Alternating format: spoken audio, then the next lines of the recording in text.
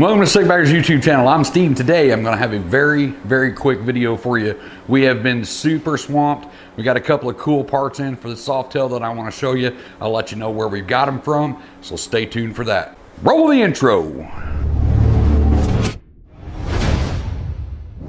So like I said like 4 or 5 seconds ago, we've been super swamped getting ready for Daytona. And I don't know when you're watching this video, but this was shot in like February of 2022. So we're like 2 weeks out from going to Daytona, and we've had the Amber Whiskey Road Glide project up on the lift. We've been tweaking and torquing and polishing on that thing, trying to get it ready for Daytona. With all of that going on, I just haven't had time to get in here and do like really in-depth videos. We were wanting to get the ape hangers and cables and all that stuff on the Softail installed before Daytona, but that's more than likely not going to happen. But we got a couple of small things that I want to put on here. They're super easy to put on. I keep seeing them in the forums, so I thought they looked really cool, so I kind of did some digging around, found out where I could get them. But I see that they're been pretty popular in the forums on these Softails, so I wanted to get them on this bike to see what they look like. So these little Tri-Bar rings right here, let me get this in the camera so you can see it a little bit better. Kind of old school, retro-y Tri-Bar things that go over the top of your headlights. Very cool. I've managed to mangle the hell out of this package to get one out and get it on the bike just to make sure it fit before we actually shot the video, because I've never put these on before. So a couple of different things to go over though real quick. 7-inch round, I think I got this off of eBay. It's going to be part 90883, 7-inch CR Lucas headlight cover with CR bullet. So that's that if you want to get your hands on one of those. These you can find just about all day long on eBay and Amazon, the 7-inch ones. The 4.5-inch for the auxiliary lights, however, were a real pain to find. But the 4.5-inch are extremely hard to find. The only other thing is they didn't have the 7-inch. And so I was just curious if the 7-inch was actually going to match the 4.5, and they actually match really good. So don't worry about the 7-inch. They don't have it in stock. But I think that 7-inch was like 15, 16 bucks. The 4.5-inch ones, however, they were about $40, $45. So it says right here on the back, it is the Spotlight Tram 4.5-inch. Oh, right there, 44 bucks. So I wasn't too far off.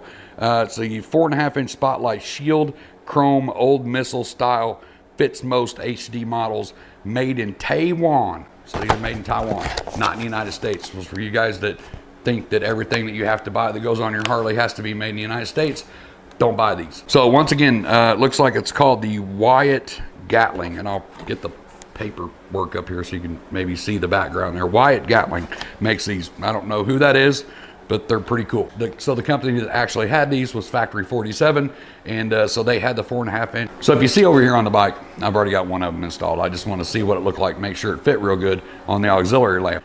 So what we're going to do right now is just take this auxiliary ring off and put it on real quick. So, but it doesn't matter if you got stock lights or if you got aftermarkets, because they set in between the light and then, like I said, whatever visor or stock ring that you may have on your auxiliary light. So I'm going to grab a screwdriver real quick, and then we're going to get this off and get it on there and see what it looks like. So the first thing I'm going to do is cover up my front fender, because I don't trust myself as far as I can spit to not drop this screwdriver off of one of these and smash it into the fender.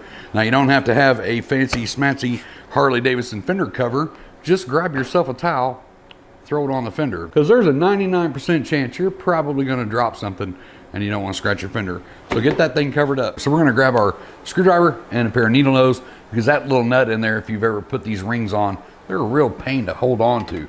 So hopefully we can get a good bite on the needle nose to keep that from spinning, because I cannot get any kind of wrench on there. That seems to be working. So hang on to that guy. I don't know if that thing's shooting across the garage. Take our screw out on the back side. Just pop it off. We're going to go ahead and take it out of the ring. If you don't have these rings, you just got a simple cover on there. Same thing, you still have to take it off, because like I said, it goes between the light and the ring.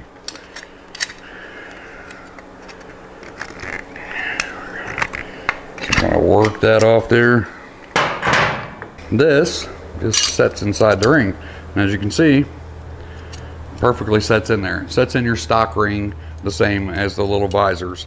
So don't worry about right now, don't worry about this being lined up. We need to get all of this back in the assembly first. We're gonna get our little ring We'll line it up on the back side. So we're gonna turn our headlight the right way. We're not gonna worry about this thing yet. May have to get in front of the camera, but I like to hook the top and then just kind of push the bottom on like that. So from here we gotta juggle the headlight. That's gotta be straight. The tri-bar's gotta be straight. Your visor's gotta be straight. And put that all the way through. Try not to drop this nut. Get it started on the back side. It's very tiny room to get your hand in there, the nut in there. Held it, but once you get it started like that, it's not too bad. That's it. So I'm just gonna move the camera back. Not gonna do any chit chatting. I'm gonna change this headlight one real quick.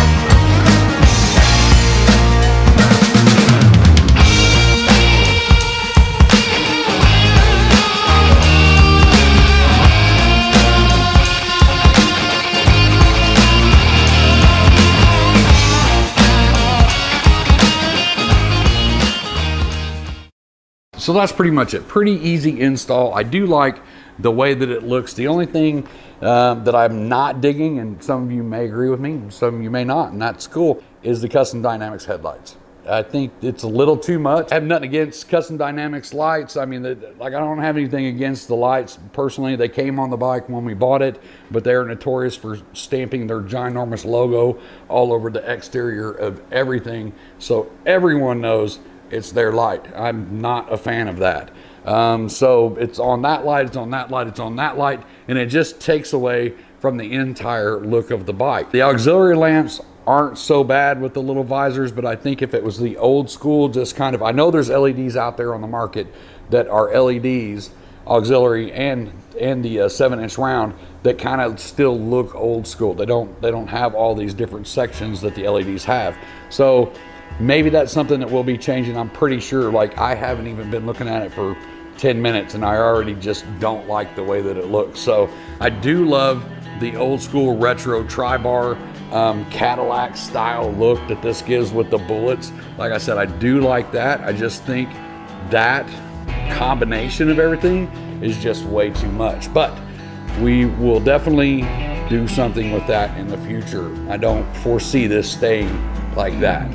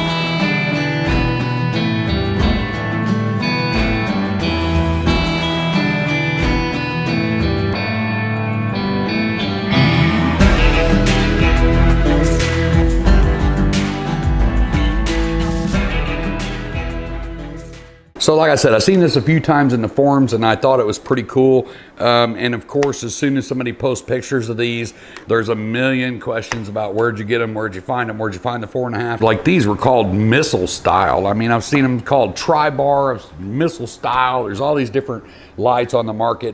You can get on eBay and you can find these in like 5 3/4 all day long, which are obviously too big for your 4.5-inch auxiliary lights. You can find the 7s all day long on eBay and Amazon for 15, maybe 20 bucks. I would highly advise, there's some of them out there that are plastic, so it's just plastic chrome. I promise you, when I was putting that ring back on, that is so tight that when you go to torque that down, you're adding metal in there between those rings. So when you go to torque that back down, you're gonna bust that plastic. So do not cheap out and buy the plastic ones. I mean, they're already just like 20 bucks anyway. So if you're wanting to do this, the 7-inch rounds are readily available everywhere. 4.5-inch round bullet style Tri-Bar, you're gonna have to get right now, as of the time of shooting this video, you're gonna have to get those from Factory 47. If you know of any other place that sells the 4.5-inch rounds, please drop in the comments section down below and let everybody know. I'm sure there's gonna be a lot of guys that are gonna wanna do this upgrade. It's super easy to do and it gives you a really cool old school retro look. So just drop it in the comments down there and let us know where we can get them. But that's it. That's a pretty simple install. Like I said, I don't have a ton of time this week to get into handlebars and cables and all the other stuff that we still need to do to this bike. But if you have any questions on this, you know the deal. Comment section down below. I'll see you in the next video. But until then, as always, be safe. Keep your knees in a breeze. Thanks for checking out the video. Don't forget to hit that like and that subscribe popping up over here. And don't forget to check out the rest of the channel because we have a ton of bagger related and Softail videos on our channel. And to get you started, maybe you can check out this one or this one. I'm not really gonna say anything else. You can just click one of those and take you over to another video.